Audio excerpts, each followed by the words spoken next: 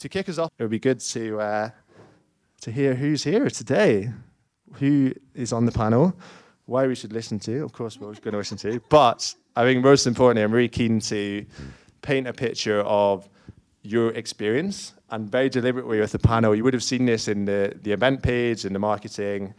Very diverse in terms of backgrounds. And the thing a lot of you will know is this is our first Startup Grind event for quite some time.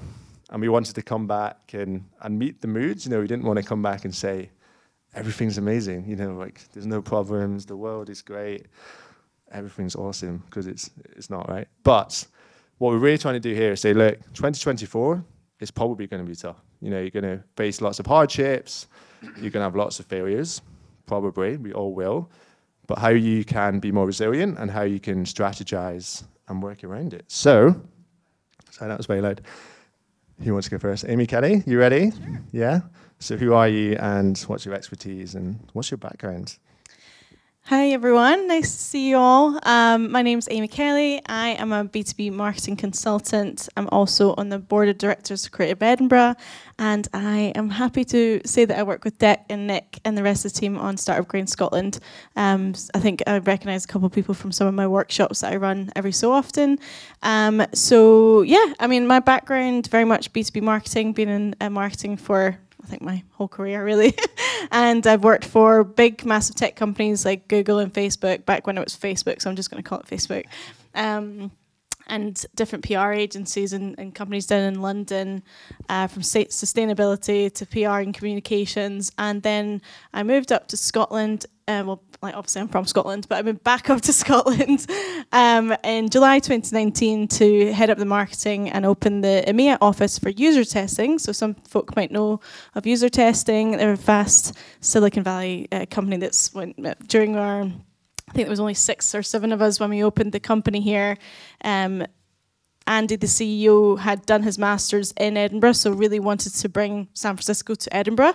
And I was very lucky to obviously get the director of EMEA marketing role to really kickstart the marketing from scratch. Tiny team, we scaled massively over the 3 years that I was there. 800% growth, massively, hired across Europe, grew the customer base. It was definitely my biggest experience of scrappy marketing at the start, scaling up during my time we IPO'd there and sold, and then and now the 2 biggest competitors, user testing, user Zoom, have come together. So there's been so many things that have been happening, over the past few years. It's really interesting to kind of just keep abreast of their story as they continue. But for the last year and a bit, I've been working independently as a consultant. So I work with clients all over Europe, helping them implement customer-first, revenue-focused marketing strategies. So yeah, that's me. Fantastic. Thank you, Amy. Tough one to follow. What about you, Rob? Who are you? Yeah, I won't try and follow it in terms of... my name is Rob. I've run a few companies and started a few companies, mostly in the 0 to 1 stage. So have raised investment and bootstrapped both angel money and VC money, both here and in the US. I've also helped other companies with their kind of funding rounds. So the types of kind of questions, I guess, that I'll be talking through is specifically around the funding landscape. It would be really helpful. It seemed like a lot of you are founders. How many are actually doing, want to do bootstrap, or you're focused on bootstrap and you're not looking for investment? Okay, and then how many people are considering investment and actively like, I'm raising right now, give me money? Okay, cool. So yeah, happy to kind of try and demystify a little bit of that process. I also run Campfire, which is a weekly newsletter targeted at Scottish founders. So you should all be subscribed to that newsletter.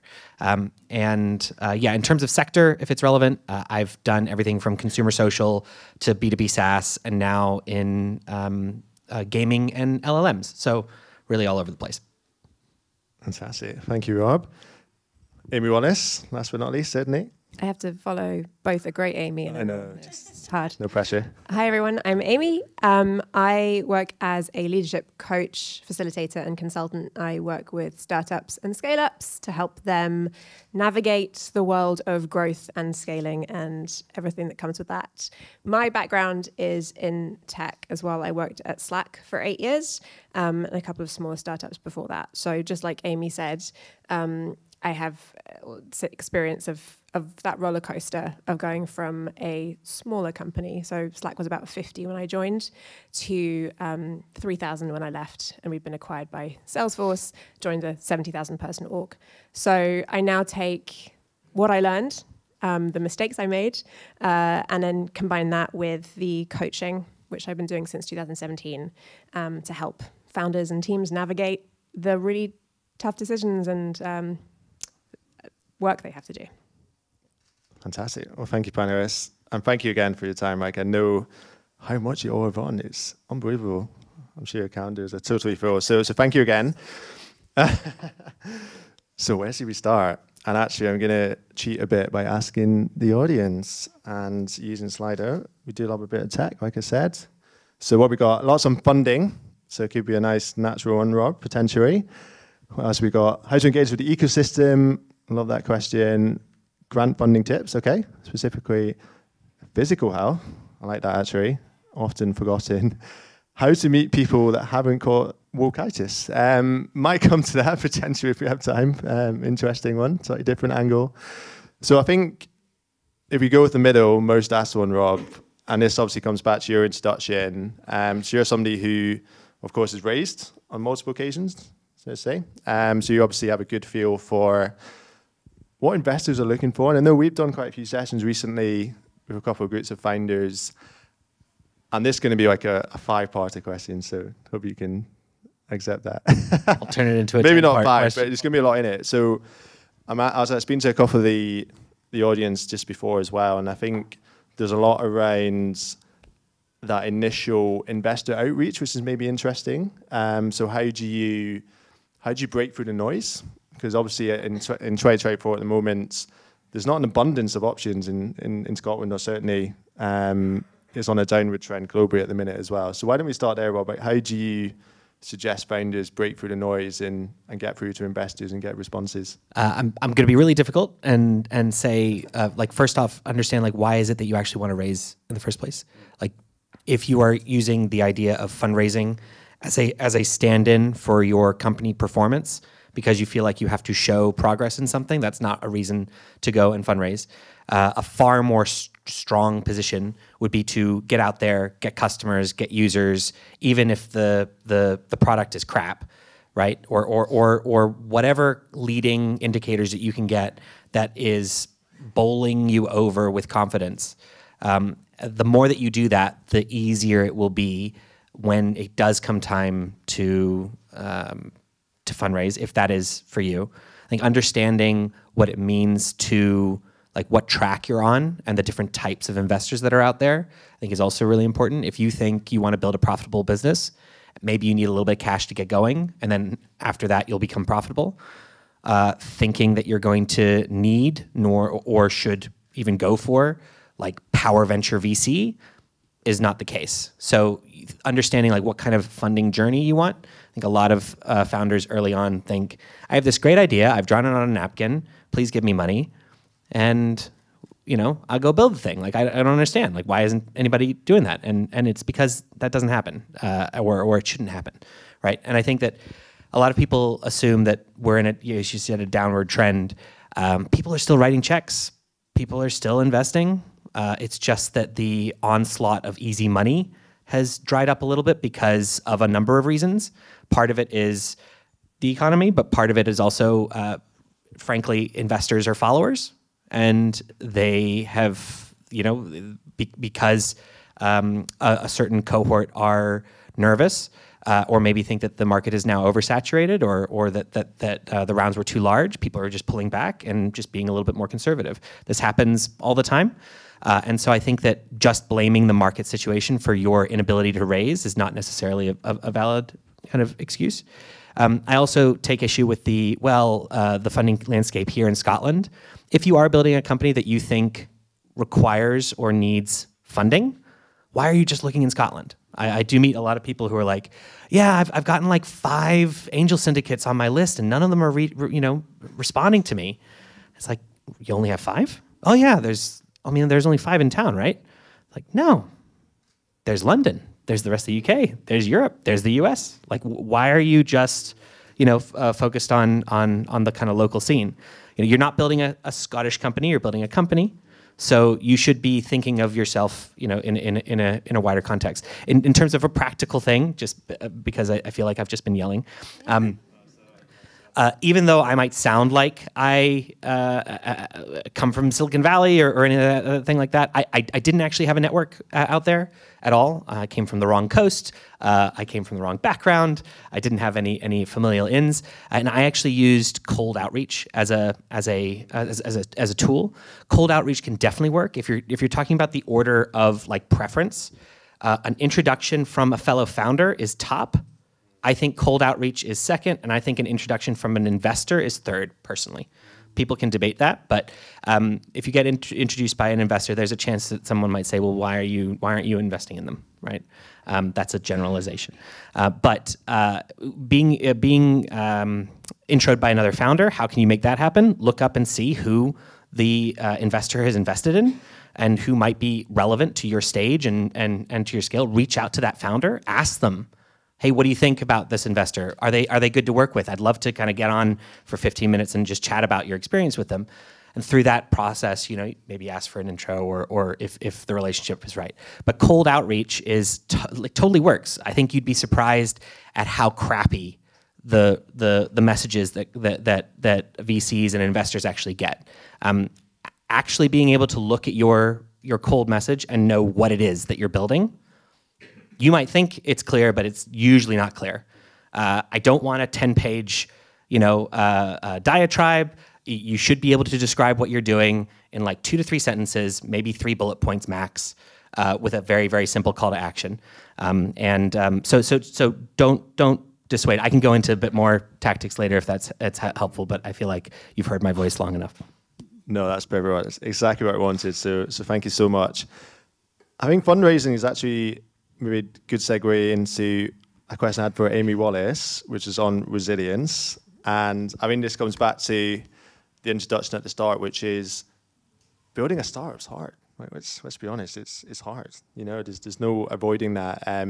Fundraising certainly is a challenge. I mean, that's something that we hear quite often with lots of founders in the community.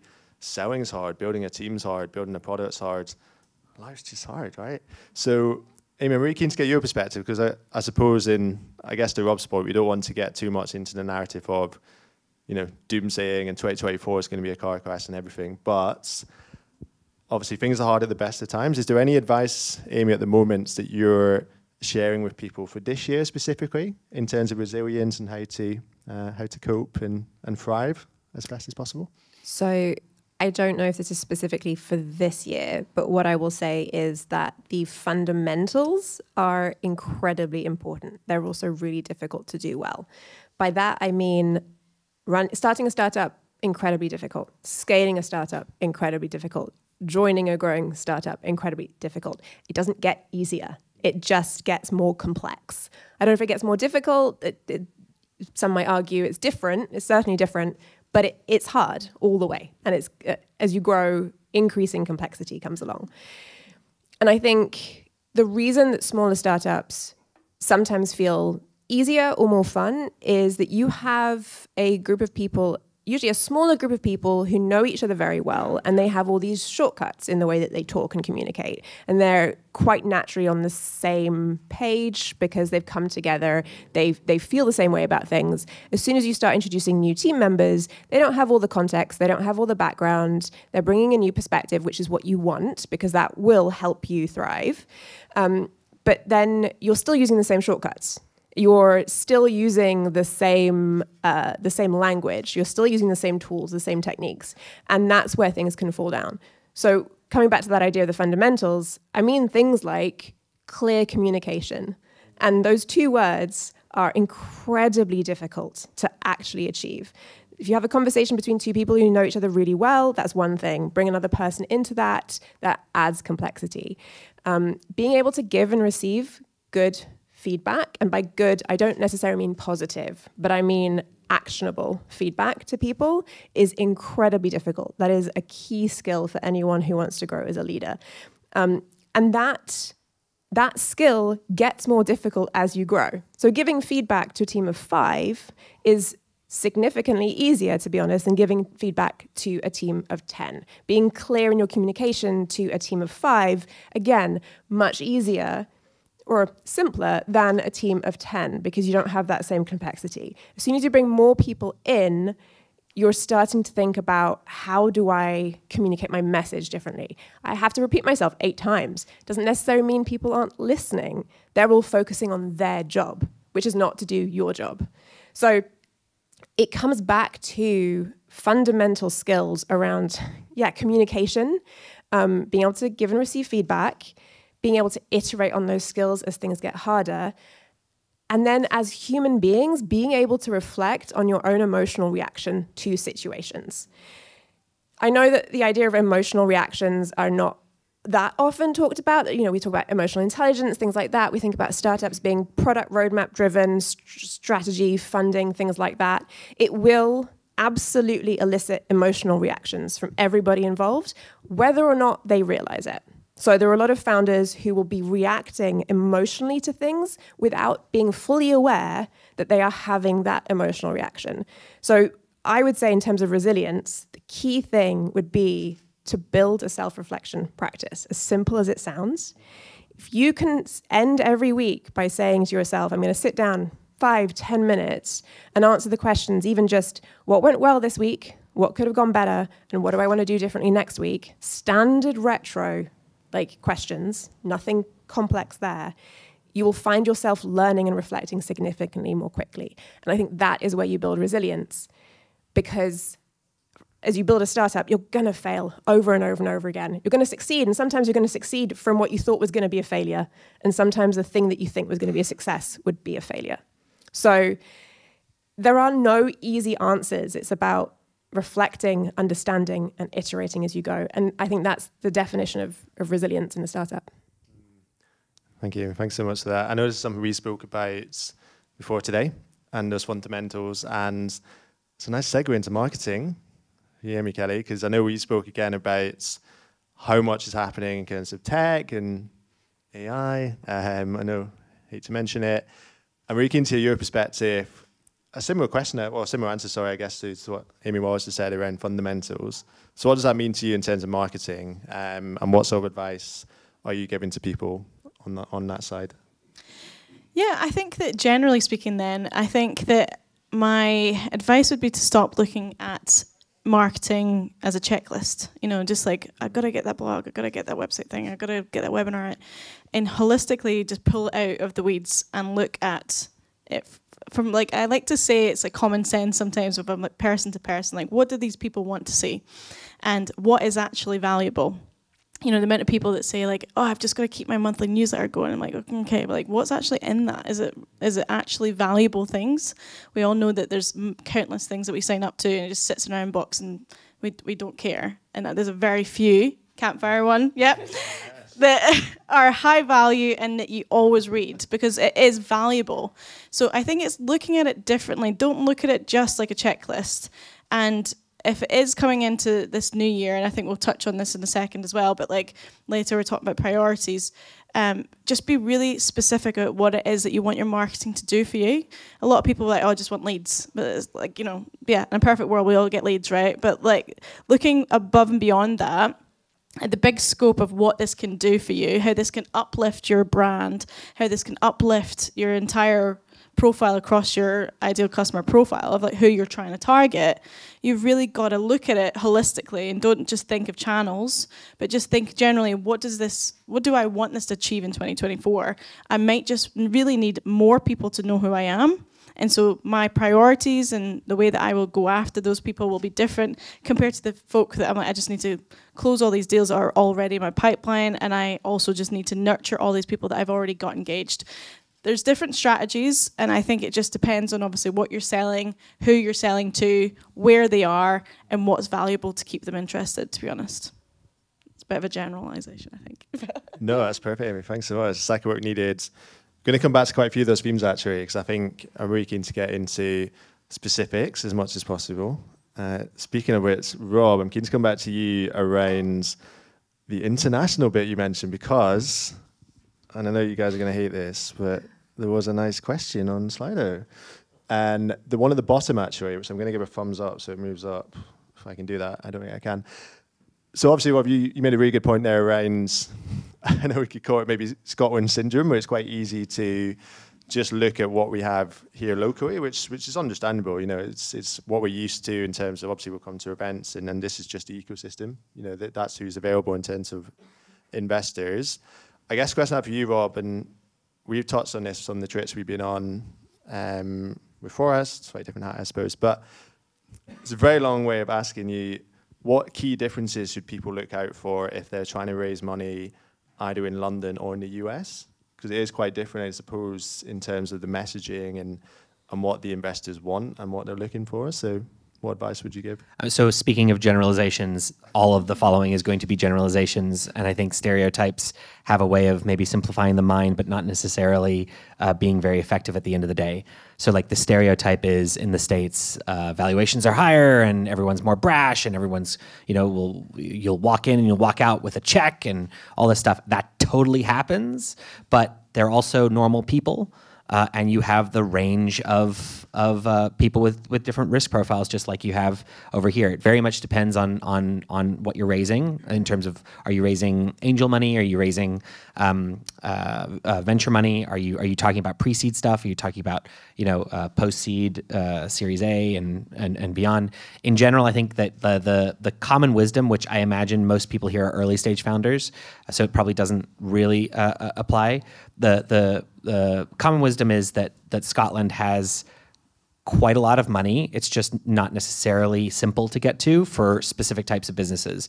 If you want to start a consumer social network, there's not going to be a huge amount of money in Scotland for that. There are locations around the world that are known to be hubs, and there are positives and negatives for going to those hubs. You want to start a social network, and you want to go to Silicon Valley, you will then be one out of thousands of people doing that.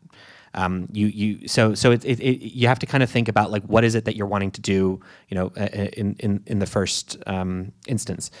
Another generalization is if we're talking about differences between Scotland and the rest of the world, or the rest of the, if we're talking about tiers, if let's say San Francisco, let's say, is on its own tier, and then tier 1 is like London, then like Berlin, and then maybe tier 2 is like New York and stuff like that, Austin, things. Scotland is maybe like, let's say, a tier 4. Right, in that scenario. When you're moving to larger ecosystems, in general, the decks coming out of Scotland are much poorer than others. Combination of just looks. It doesn't need to be that you have to spend thousands of pounds on it, but the decks that I see coming out of Scotland are not great. Like, they just don't look very well put together. So going on something like pitch.com, getting a template and just putting your stuff in that template will make it look 1,000 times better. So something that basic. Not being able to, so a lot of people talk about valuations. I think that's an overdrawn argument that valuations are much lower in Scotland. In some ways, I think it's true, and it's true because of a number of reasons. And valuations are a problem if you're wanting to grow a company in a particular way. If you want to be a power venture company, so you want to do like 7 rounds, you want to go for unicorn and all this, you know, stuff, then valuation is very important. But if you want to get to profitability very quickly and maybe raise once or twice, the whole valuation argument is not as, you know, as problematic. So generalizations outside of Scotland, people are seen to be more polished, or they're wanting a little bit more polish. I don't necessarily think that's true. One of the generalizations that I think is generally true is in the States. I think there is usually a more comfort with scrappier, higher risk potential. So it not just from funding, but like with sales, for example. I've seen a lot of Scottish companies struggle to market or to sell into large organizations in the UK, but the minute they go to the States, those same larger organizations are happy to talk to them.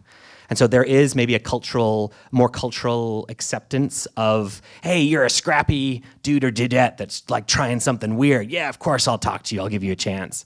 And for some reason, that actually has been borne out like enough times that I would say that it's a thing. But yeah, if you're just thinking, I'm going to a place where someone sees 10 of these every day versus I'm going to a place where someone sees 150 of these things every day, naturally, the level of clarity that you need and ability to stand out, if you want to call it that, but just be compelling, is going to be a lot higher no matter where you are. Thank you, Rob. Perfect. I don't know if that answered that question or not. It actually did. I think it answered about 5 questions, which is marvelous. So very, very efficient. So thank you. I'm going to pick up on something that you said, Rob, actually, for Amy Kelly. I did spot a bit of marketing and sales chats to big companies. So I suppose B2B, to put it like that. It's a layup. There we go. I do love a good layup at Startup Grinds. So, Amy, I know we had many questions prepared, same for all 3 of you, obviously. And this is one I was really curious about, because I guess building a product is one thing. You know, putting something together, doing an MVP, getting people to try it, feedback, and you know that's incredibly difficult. But getting someone to pay you money, or even at the very least speak to you and be interested potentially in sales, is quite difficult, especially if you're selling into companies. I guess maybe just quick show of hands, who here would consider themselves to be B2B? So maybe selling to companies? Maybe a few people? Nice, most people. Excellent, good. So, Amy, what's your perspective on this? Like, how does somebody take that first step to, let's say they've got a product, so let's say they're ready to sell, they're ready to get the first revenue in. What sort of advice are you giving to people from a marketing perspective, particularly for B2B? To support sales? Yeah. Okay, cool.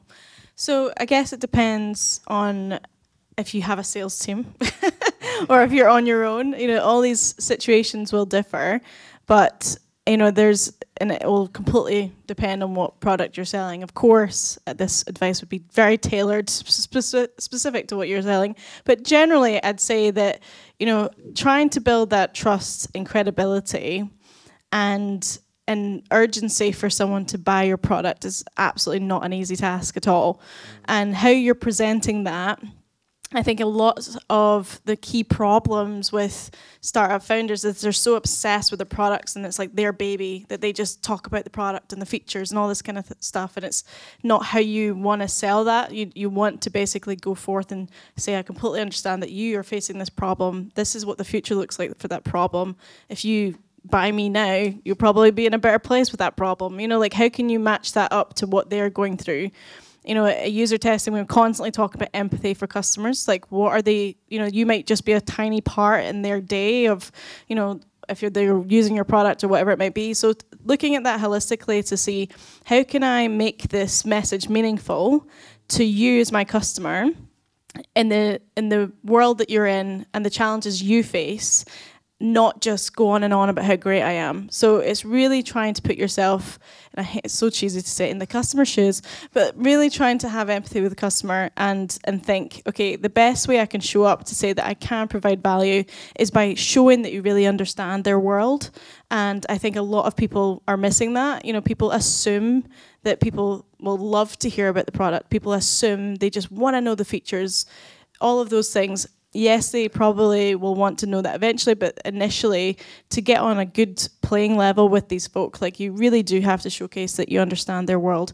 And so what kind of positioning have you worked on to establish yourself as important in that world? Anyone that was at Turing Fest last summer would have probably seen April Dunford. I always go on about her, get her books. She's fantastic. Like, she's absolutely brilliant in how she simplifies for the B2B positioning world. You know, she's fantastic at that. And I feel like a lot of those learnings of understanding how to go forth with a message that is meaningful for that customer really can make that impact. And if you are working with a sales team, you know, how are you enabling sales? What assets do they have? And I think that, you know, a lot of people shrug their shoulders or roll their eyes when people talk about brand, but the importance of a really good brand, even if you know that it's not quite right or you're going to change it down the line, but just at least be consistent with it. You know, the amount of people that just have one brand and a website and fling decks over that look a mess, you know, they're just not at all on brand. Try and find some consistency to build that credibility, to show up as the awesome product that you are. So, you know, just to kind of prepare well and make sure that you're going in with the right message. Can I add one thing? There was another question about like how do you know if you want to give up, or so it was something around how do you know if you're when to give up on an idea, and yes. If you're at the point where you are more in love with the solution that you've created than with the problem that you're trying to solve, give up. Like that's a key reason to move on. Because and if you're finding that the solution that you're developing is not solving the problem that you see very clearly, and you're no longer interested in saying, well, then I can dump that and I can focus on something else to solve that problem. If you don't feel like that is your challenge, a challenge for you to go for, that's one reason to move on. Because if you are not able to put yourself in the customer's shoes, you are not building a thing, you're solving a problem. And I think it's a really important thing to keep in mind, especially when thinking about your own mental health and when and what is it that you're spending your energy on. You should be spending your energy on something that you're in love with, right? Hear, hear. I love this. So we need me. This is awesome. Amy, Wallace, I've just spotted a really nice follow-up question to your answer earlier. So good questions from the audience. And this was on the communication bit, which was how to improve it. I know it's lost within like a million different questions. Just at the top, what would you recommend for that? So if somebody is maybe leading a team or is obviously a part of a team and it's something that has come up, so it might be obviously maybe in person, it might be obviously distributed. And I'm going to actually ask you 2 questions in a row, Amy, if you're okay with that, because I do have one I'm really keen to ask you. But how do they improve it? So they've asked books, a coach. What's your perspective? Amy. I'm totally biased. Coaches are fantastic because they help you think things out loud. But books are helpful. I think the main thing for me is fundamentally that no one's going to get this right off the bat, and it will continue to be something that people need to improve. That is something I was constantly trying to figure out, how do I become clearer as a leader, as a manager? It's just a never-ending piece of work. So I think the first piece of advice I would give is to see it as a conversation. So a lot of the time we think about communication as being, I have this thing to tell you, I am telling you, you now ingest this, and I expect you to go away and do the thing that I have told you and understand it. And that doesn't work for a couple of reasons. One is people are very busy. Sorry, they're very busy. They're thinking about all the other stuff that you've given them to take care of. So if you come along and tell them once about this really fantastic, clear task that you have for them, it's not that they're not going to care, but they have a whole job to do. And this might be part of that. So it's a small piece. So the first problem is, if you say it once, it's not necessarily going to land as being the most important thing amongst the many important things they're doing. The other thing is that we come back to this idea of clear communication being a Slack message or an announcement or a thing that is communicated once and people should absorb it. And that's not what it is. If you're building a team or even just trying to communicate clearly with VCs or your marketing team, I would emphasize the idea of a conversation. And that means if you say something to somebody and maybe it looks like they're not getting it, or even if it looks like they are, you can follow up with questions. You can say, okay, what are you taking away from this conversation? And if they can't repeat some version of what you said back to them, they haven't understood what you are telling them or what you want them to hear. Clear communication is not necessarily about saying things clearly. It is about understanding how the person listening to you will hear what you are saying. And that can mean it's different depending on the person you're talking to. So this is where the skill becomes really difficult. So practicing it, I would say, have conversations. Don't see it. This is the same thing with feedback. Don't go into it expecting to be able to deliver a piece of feedback and that to be absorbed and someone to go away and do exactly what you want them to do. Think about it as an exchange, a back and forth. If you want to communicate, give that other person the space to ask you questions. Ask them what they're taking away. If they seem a bit unsure, you can go back to them and say, well, what do you need me to say to help you understand this more clearly? So yes, books are great. Thanks for the feedback. If you haven't read that, that's one of my absolute favorite books. It's about how you receive feedback, but it taught me so much about how you can give feedback clearly. So that would be one book. Brené Brown's Dare to Lead is also fantastic. She talks a lot about the idea of painting done. We ask people, tell me when you think this is going to be done. And they'll say 2 weeks. And you'll be like, great, 2 weeks. You come back 2 weeks later and they're like, cool, it's done. And you're like, that's not what I asked for. But it's their version of done. So how do you get really clear about saying, what does done mean? If you're talking to an engineer and you say, when is this going to be done? They might think, I've written the code. What you mean is you've written the code, it's been QA'd, it's gone onto your production server and customers can use it. And those two are worlds apart. So it's a long rambling way of saying approach it as a conversation, not as a one-way edict, and give yourselves the room to mess up. People are human. You're going to say something that isn't understood. You're going to say something wrong. So are other people. Give each other the space to ask questions and grow together. That would be what I would say. Fantastic. Thank you, Amy. It's a good kind of segue into what I was keen to ask you, and I'm going to repurpose an audience question, bit of recycling / stealing.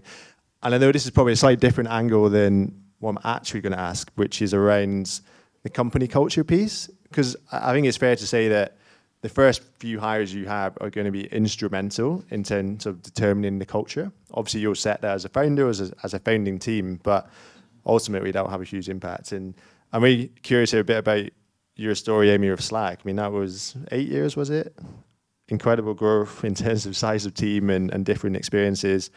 And I had a note around a distributed team as well. So I'm kind of curious. I know that's like 6 themes in one, but I think hopefully it's a good enough question to get your perspective on. So I guess we've got company culture in the early days, how to maintain that or how that evolves naturally as you grow. And then also within that, because I think we're still grappling with this remote and in-person side of things. I mean, just curious from the audience, who here works 100% remote, so never in the office? Maybe a few people. Okay.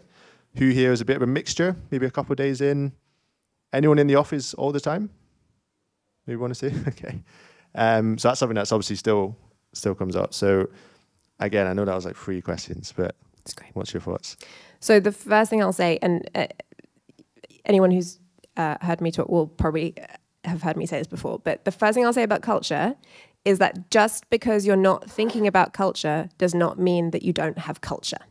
So you hear about people who are like, right, we're at a certain size of a team, let's start talking about culture. What that means is maybe you're trying to codify it, you're trying to define what you want.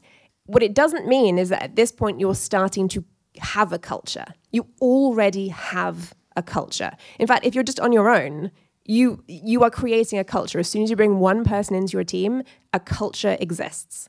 So I think we have this idea that of the shiny Silicon Valley startup that has the values and the vision and everything plastered on the walls. We aspire to having the fancy offices that, you know, people can come in and the values are just painted. We've seen that. That's useless unless those values and that culture are actually embedded in the way people work together.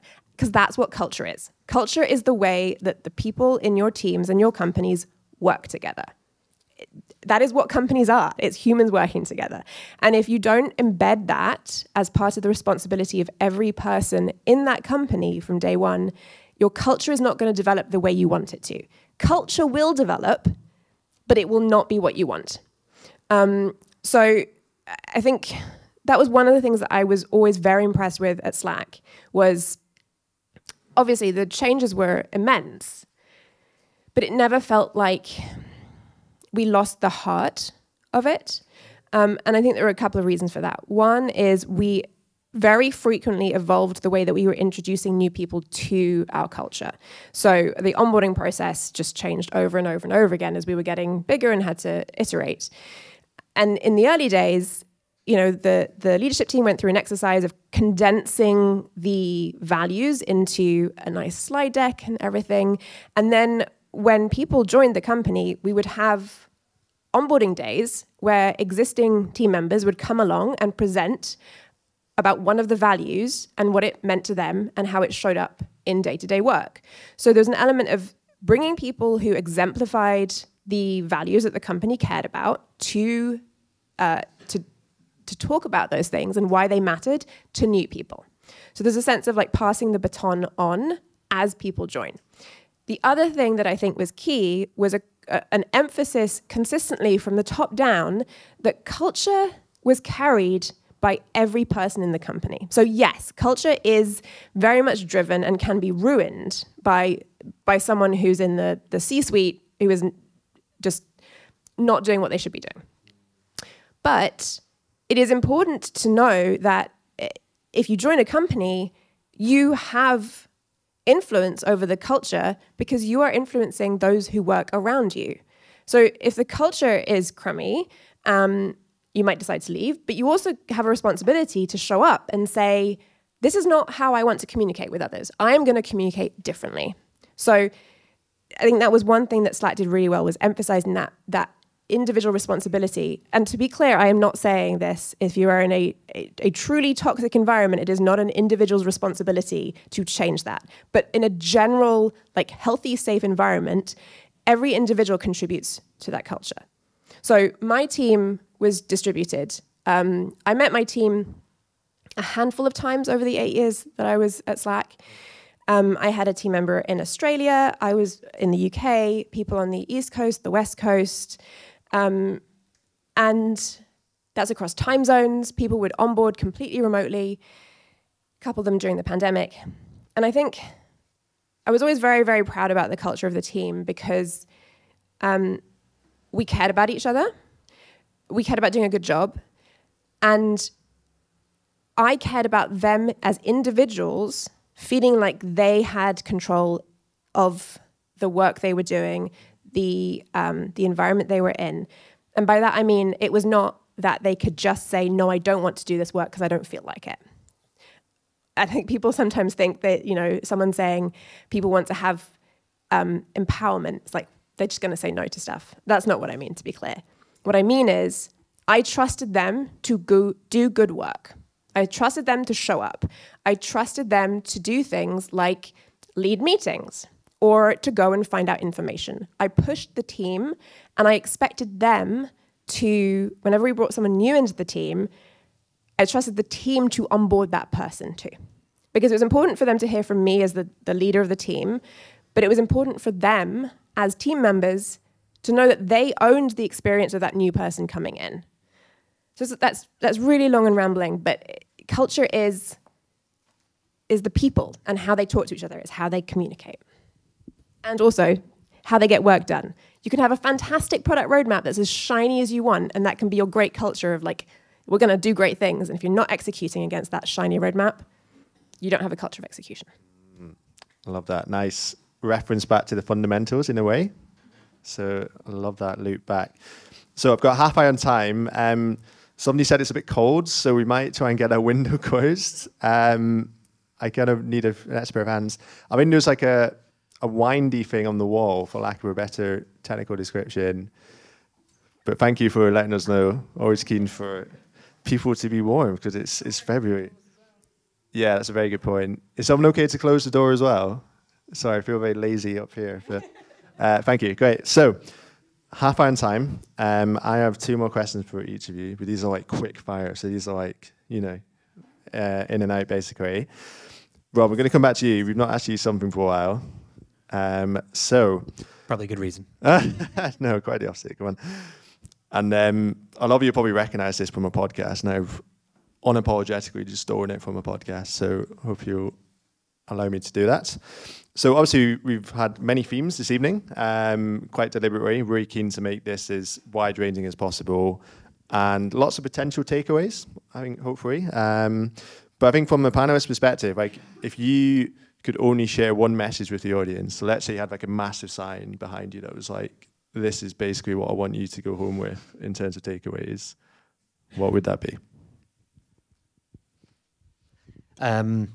From a funding world perspective, and maybe from a early stage operator perspective, I would lean into the fact that it's up to you whether or not you're in terms of how you show up, whether or not you succeed in the work that you are doing. You might not succeed. You might be amazing, might be doing all the right stuff, and your business might not succeed, just like the other 95% of startups that are in your boat, right? But it's not because an investor didn't invest in you that the company didn't work. It's not because that one client didn't say yes. Unfortunately, people downplay the role that luck plays in our lives, and that is not a very comfortable thing to sit with. But if you can understand that and be okay with that, then if we're turning it into a math equation, it's like opportunity and luck. Like, what can you increase your ability to have more opportunities, and can you build good stuff? But luck will always play a role there. So because of that, I would encourage you to then take that responsibility seriously. And I mean, there were some really good, really interesting questions there that hinted maybe of other things, like that wokeness question. That's really interesting in terms of whoever asked that. Like, and I think that comes back to responsibility, right? If you want to build a company your way, build it your way. But if you then get a rejection from the market because of the way that you're choosing to build your company, that's on you. That's fine. That's okay. There are so many opportunities. There's so many companies out there that are showing ways of building companies in new and interesting ways, whether it's politics side on all sides of the spectrum, or different ways of making money, of raising money. I can tell a story of two companies that are in the same space. One's bootstrapped, and one was VC funded, and both of them could be called successes. One of them's massively loss making, and one of them's profitable. And you could probably guess which one's which. But would you want stock in the loss-making one or the profit-making one? I don't know. So yeah, I guess that convoluted way is understand that there's a lot of luck involved in this. Therefore, take on that responsibility. Try to internalize that. Be comfortable with your convictions in terms of be convicted in terms of what it is that you're trying to do, and then don't sweat when it doesn't work, because it won't work. Something won't work, and your assumptions will be wrong. So get comfortable with that, and then you'll be able to iterate a lot faster. Fantastic. Thank you, Rob. Keep hold of the microphone, actually, because just to wrap up with each of you, where can people find you? Online, not in person, obviously. So obviously... I'll give you my find friends, thing. But obviously, links, Campfire, of course, an obvious one. But yeah, add me on LinkedIn. Always happy to go for a walk. My preference is to go for a long walk and grab a coffee and talk your ear off, so happy to do that. Campfire.scott, and subscribe to that. And yeah, I think that's it. Fantastic. Thank you, Rob. We're going to stick Campfire.scott in the post-event email, so that we can have email squared, I guess. You shouldn't need to, because everybody's already subscribed. You're right. Sorry. You're right. We're talking about. Who's next? Amy Kenny. You ready? So, same for you. 2 questions, I suppose. 1 message. So you've got like a massive sign, and and that's it. And then, where can people find you? Grand. Okay, so I think that if I'm trying to convey something at the moment, it's assume nothing, when it comes to marketing. I actually hate the word marketing. For me, it's just like not even what I do. But I would like to think it's the experience that we give our customers. So I actually now like to almost think of it as just the customer experience world. But we'll call it marketing. But I think that you have to just throw the rule book out the window sometimes and look at everything with a fresh perspective. There's so much changing in the world. People are experimenting with AI galore and marketing and all those kind of things. And the word authentic has been like hugely used over the years of like, how do you show up as authentic as a brand and all this kind of things. And I think a lot of those things still stay. But I think when it comes to your customer, that's where I say assume nothing and know them inside out. So I think that I was an okay marketer for the majority of my career until I went to user testing, and the values of what I learned there, because it was all about customer insight, that's when I felt I became an awesome marketer. So, that's where I really learned to obsess over the customer and do things off insight and not off rule books. So not off academic. I went to uni and I studied marketing, and this is the things that you do. Absolutely nothing. I think it's around being really in the know of your customer, what they enjoy kind of consuming in terms of content, where they go for their resources, what keeps them up at night, and just building that relationship. I think it's hard sometimes as a small company when you have got so many asks of a customer, such as, buy the product, or, like, let's grow the product. But then something that would be so key is saying, be part of my marketing journey, and be part of this experience, and let's build, let's raise your profile as well. And I think that can happen if you are super close to your customer. So it is really about that. For me, I always just talk about customer-focused marketing that is revenue generating, because when I completely switched my methodology to be all about what customers told me and how I researched and did all of my campaigns were based on insights. And those insights then massively paid off the company, made the company millions.